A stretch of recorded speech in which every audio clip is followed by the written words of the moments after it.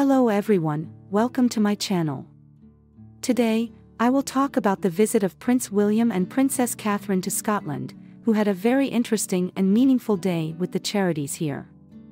Let's see what they did. The first stop of the couple was Outfit Moray, a charity that provides outdoor learning programs for young people.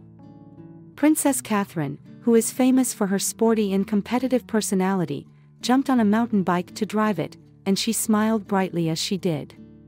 Prince William was also enthusiastic to participate in activities such as archery and forest walking. The couple had the opportunity to meet and chat with the children, hear about the benefits of going out and exploring nature.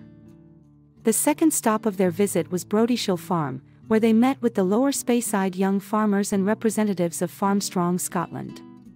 These are organizations that support the mental health of young people in rural communities across Scotland, and especially local farmers. The couple heard about the difficulties and challenges that young farmers face, as well as campaigns like, "Are You OK?" to encourage them to talk about mental health and break the stigma. The final stop of their visit was the Day 1 charity in Inverness, which provides counseling, training, personal development and employment services for vulnerable youth. The charity aims to equip young people with social and emotional skills to succeed in life. The couple were introduced to some of the participants of the charity, heard about their stories and how they were helped by Day 1. They also visited the Inverness Kart Raceway, a social enterprise owned and operated by Day 1, where the kids learn about automotive skills. It was a very meaningful and memorable day for Prince William and Princess Catherine, as well as for the people they met and supported.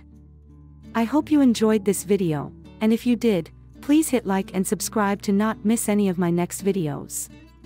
Thank you for watching, and see you again in the next video. Goodbye.